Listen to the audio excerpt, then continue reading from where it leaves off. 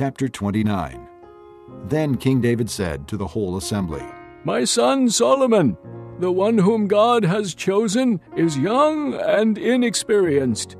The task is great, because this palatial structure is not for man, but for the Lord God. With all my resources, I have provided for the temple of my God, gold for the gold work, silver for the silver, bronze for the bronze, iron for the iron, and wood for the wood, as well as onyx for the settings, turquoise, stones of various colors, and all kinds of fine stone and marble, all of these in large quantities. Besides, in my devotion to the temple of my God, I now give my personal treasures of gold and silver for the temple of my God, over and above everything I have provided for this holy temple. 3,000 talents of gold, gold of Ophir, and 7,000 talents of refined silver for the overlaying of the walls of the buildings, for the gold work and the silver work, and for all the work to be done by the craftsmen. Now, who is willing to consecrate himself today to the Lord? Then the leaders of families, the officers of the tribes of Israel, the commanders of thousands and commanders of hundreds, and the officials in charge of the king's work gave willingly.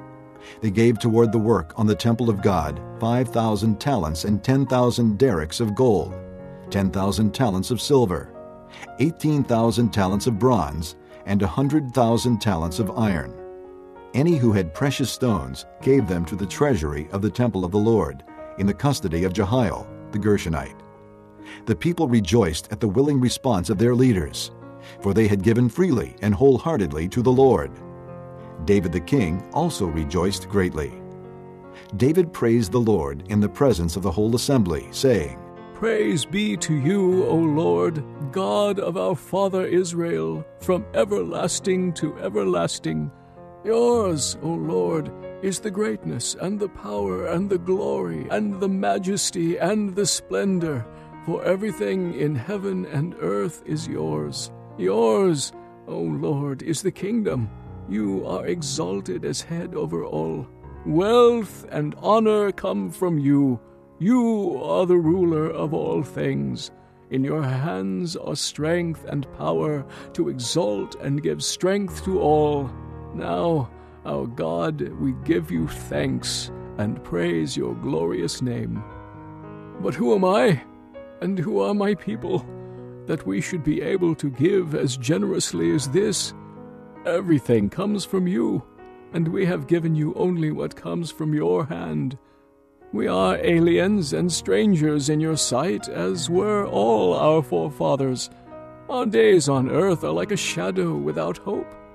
O Lord our God, as for all this abundance that we have provided for building you a temple for your holy name, it comes from your hand, and all of it belongs to you. I know, my God, that you test the heart and are pleased with integrity. All these things have I given willingly and with honest intent, and now I have seen with joy how willingly your people who are here have given to you. O Lord, God of our fathers Abraham, Isaac, and Israel, keep this desire in the hearts of your people forever, and keep their hearts loyal to you. And give my son Solomon the wholehearted devotion to keep your commands, requirements, and decrees, and to do everything to build the palatial structure for which I have provided. Then David said to the whole assembly, Praise the Lord your God! So they all praised the Lord, the God of their fathers. They bowed low and fell prostrate before the Lord and the king. The next day they made sacrifices to the Lord, and presented burnt offerings to him, 1,000 bulls, 1,000 rams, and 1,000 male lambs, together with their drink offerings, and other sacrifices in abundance for all Israel. They ate and drank with great joy in the presence of the Lord that day. Then they acknowledged Solomon, son of David, as king a second time, anointing him before the Lord to be ruler, and Zadok to be priest. So Solomon sat on the throne of the Lord as king in place of his father David. He prospered, and all Israel obeyed him. All the officers and mighty men, as well as all of King David's sons, pledged their submission to King Solomon. The Lord highly exalted Solomon in the sight of all Israel, and bestowed on him royal splendor such as no king over Israel ever had before. David, son of Jesse, was king over all Israel. He ruled over Israel 40 years, 7 in Hebron, and 33 in Jerusalem. He died at a good old age, having enjoyed long life, wealth, and honor. His son Solomon succeeded him as king. As for the events of King David's reign, from beginning to end, they are written in the records of Samuel the seer, the records of Nathan the prophet, and the records of Gad the seer, together with the details of his reign and power, and the circumstances that surrounded him and Israel, and the kingdoms of all the other lands.